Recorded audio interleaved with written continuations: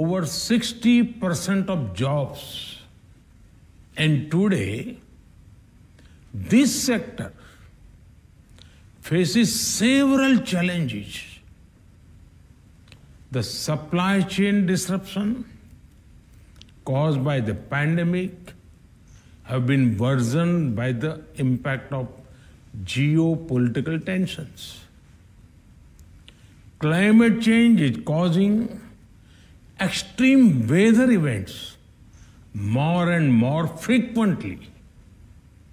These challenges are felt most by the global south.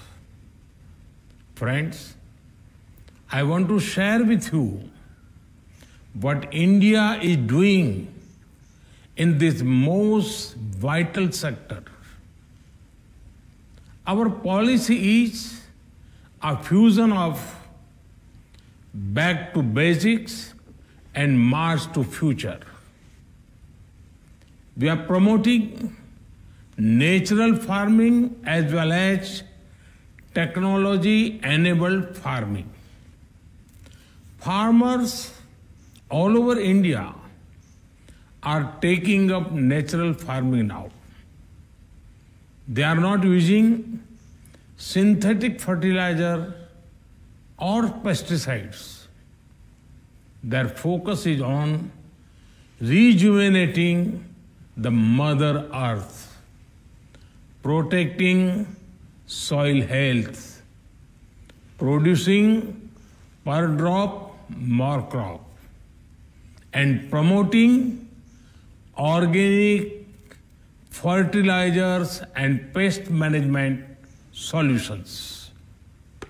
At the same time, our farmers are proactively using technology to boost productivity. They are generating and using solar power on their farms.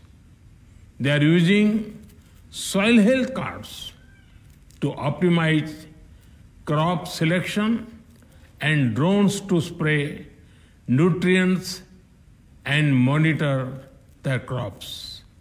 I believe this fusion approach is the best way to address several issues in agriculture.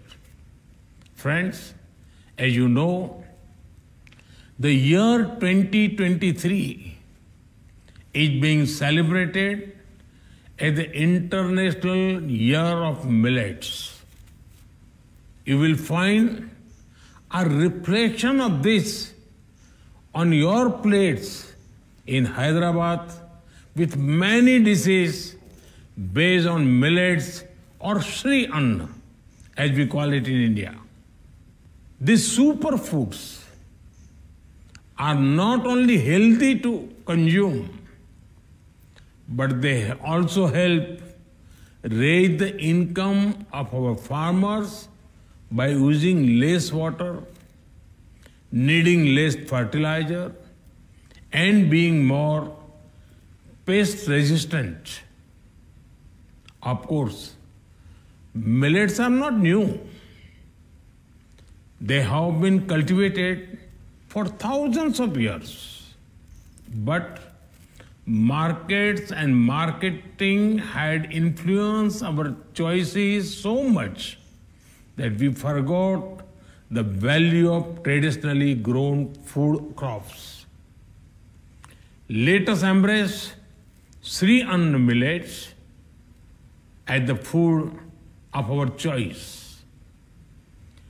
As part of our own commitment, India is developing an Institute of Millets Research as a center of excellence for sharing best practices, research, and technology in millets. Friends, I urge you to deliberate on how to undertake collective action to achieve global food security. We must find ways to build sustainable and inclusive food systems focus on marginal farmers.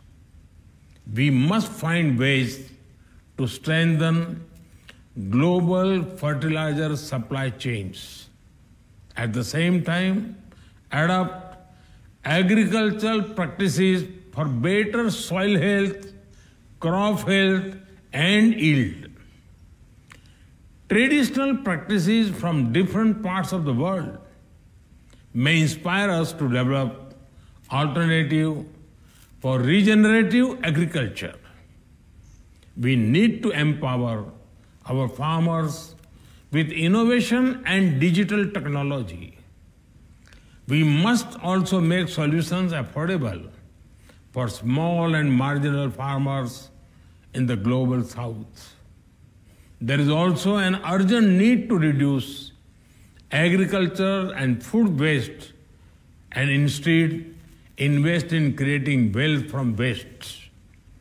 Friends, India's G20 priorities in agriculture focus on healing our one earth, creating harmony within our one family, and giving hope for a bright one future. I am happy to learn that we are working on two concrete outcomes: the Deccan High-Level Principles of Food Security and Nutrition, and the Maharshi Initiative for millets and other grains. The support to these two initiatives is a statement in support for inclusive, sustainable, and resilient agriculture. I wish you all success in your deliberations. Thank you.